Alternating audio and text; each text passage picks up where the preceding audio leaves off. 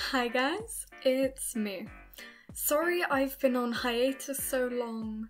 A combination of not having any editing software and a lot of stuff happening in the personal life has meant I've been out of doing videos for about a year now.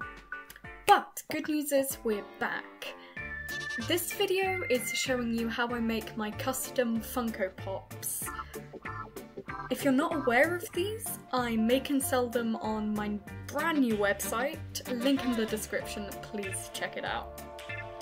This one in particular is Mr. Clips, the bad guy from the short film Jester. You've probably seen a lot of videos about it on my channel, and if you haven't, please check it out. It's a really good short film. As you can see, I start the process with a blank pop vinyl Funko Pop, and I start sculpting in the details with a white air drying clay. This particular one is called Das, D-A-S, and you can pick it up from Hobbycraft or any kind of craft shop really. It's nice and easy to get hold of.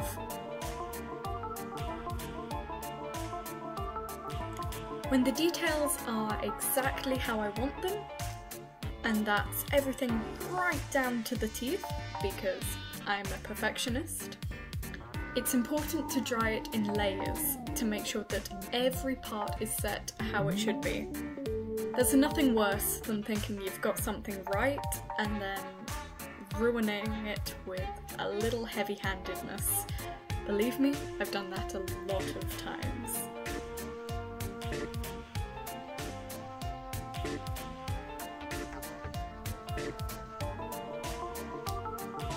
With all the details done, it's time to get to painting. When I'm painting anything, I like to use acrylic paint because it's easy to work with, mixes nicely, and is generally pretty forgiving. One thing I have learned though is it is very important to do the lightest colours first. Here, that was the flesh tones, the white of the suit, and the grey of the shoes.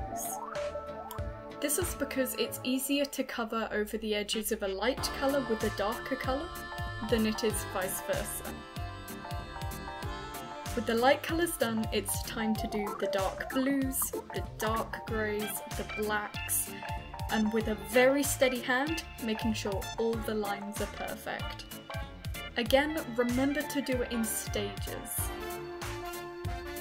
With the body done, it's time to work on the little details. And I find it so much easier to make these separately and stick them on later than it is to do it all as one piece.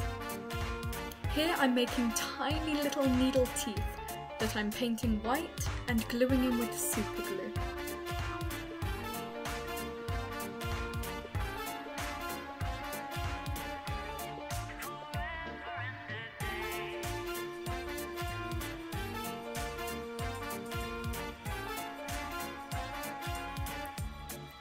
This model in particular took me a few days to get right, simply because of how detailed it was. But there he is, all finished. And if you'd like your own custom Funko Pop, you can order them off my website, phoebexstudios.co.uk.